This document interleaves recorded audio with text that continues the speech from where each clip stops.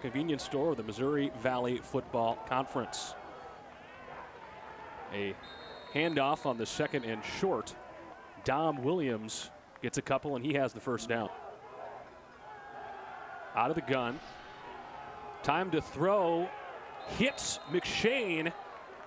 No, that was Quan Hampton. There's our impact player for the first down. Players for the Panthers would be out. McElvain with the screen out to McShane. Has some space. And out past midfield. Just short of the first down. It'll be 2nd and 2 now. This offense is doing, and Panthers are executing well. On 3rd down, McElvain hits his tight end Fortenberry over the middle, crossing the field for the first down to the 26. Well, so that's got to be a matchup that you love to see when you're McElvain. Out in space now, and he's got some space to run.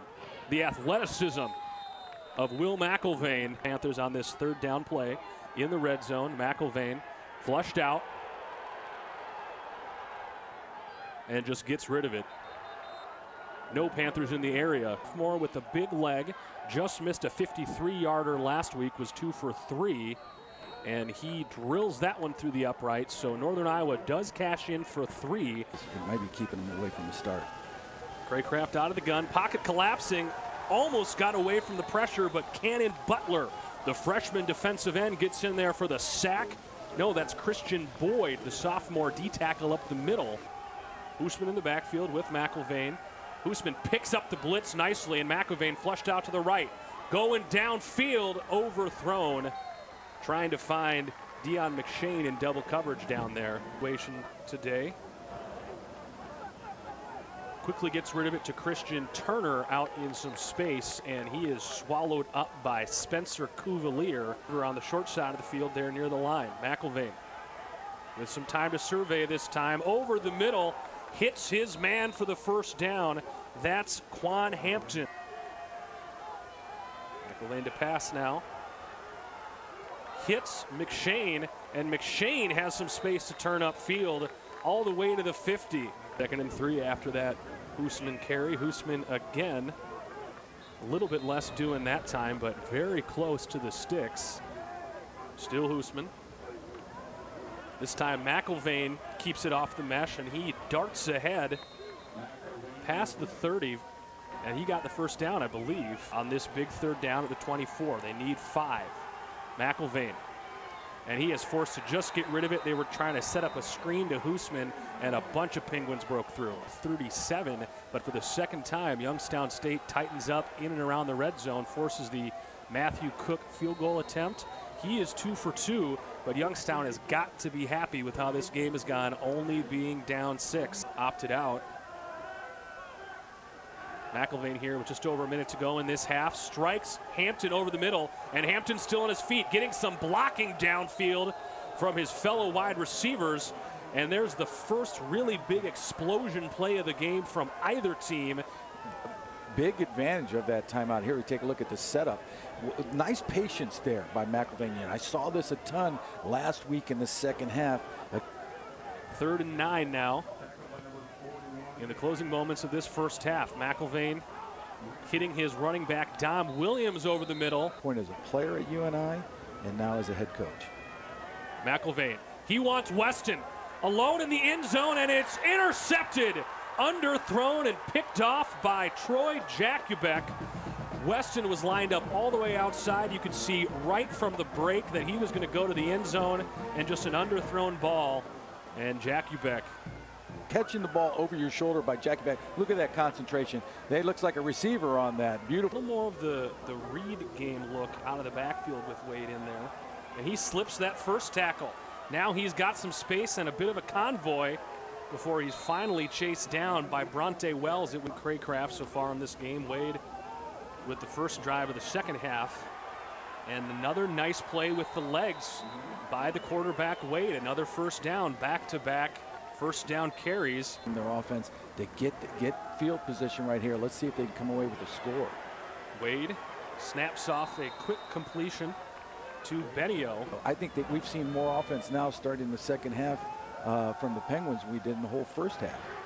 Wade completes to Benio once again. Plenty enough for the first down before being knocked out by Riley Van Watt. Stiffen their backs in the red zone here for the first time. Wade running out of time.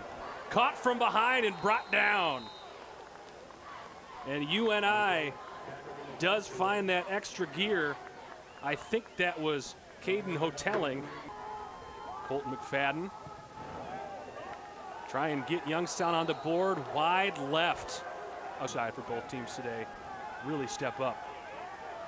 Third down, firing a strike over the middle for the first down, hitting Sam Schnee. Enthusiasm that Coach Farley likes to have, talking about the most fun, some of the most fun he's had at last night's, had a touchdown catch last week, and I think he's got a great future.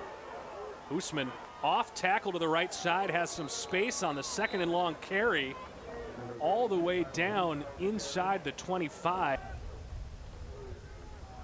McIlvain keeps it. He has some space. Knocked out of bounds at the 3-yard line. Williams, open hole right in for the touchdown. And the Panthers, the first to get in the end zone here today. They take the 2-score lead at the start of the fourth quarter. 6'3", 230, that's good size. Third and long. Wade in trouble. Can't find anybody downfield. Just forced to tuck it down and run for a few. Made something out of nothing. There's 20 years, and that's what these young men need. They need a consistent, strong leader like Mark Farley. Quan Hampton showing some wiggle to turn the corner. Short, or they could run the ball, but somebody has got to continue to make a play here. Quick play action look. McIlvain out towards Weston. Connects with his All-American receiver. Past the sticks down to the 15-yard line. And win this down right now, one down at a time. Williams off right tackle, met inside the 5. And the Penguins rally to that tackle well. And it's defensively, because just playing conventional orthodox football is not working for you. Williams following his center right back up the middle from the 1, in for the touchdown.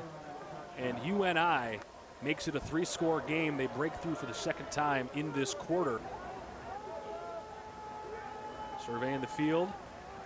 A strike to McShane behind the defense, and a great catch under the goalposts to convert for 2. And UNI makes it a 21-0 game. Take a look at the 2-point conversion. Man, that you talk about a strike. Look at that. That is only where McShane can catch that ball. Or either 4 of the linemen got their first start last week. The 5th lineman, who was the rock, Dan Becker, is not playing today. So they had another lineman getting his first start. So athleticism to lead this offense very effectively. Yep. Yeah, he's coming off, which was maybe a year or 2 ago. Weston was his go-to guy, and security blanket, if you will. He's growing out of that, and I think that's what Coach Farley wants to see. And that does it for Mark Farley, the first coach in Valley history to reach 100 wins in his career, 100 league wins in his career, and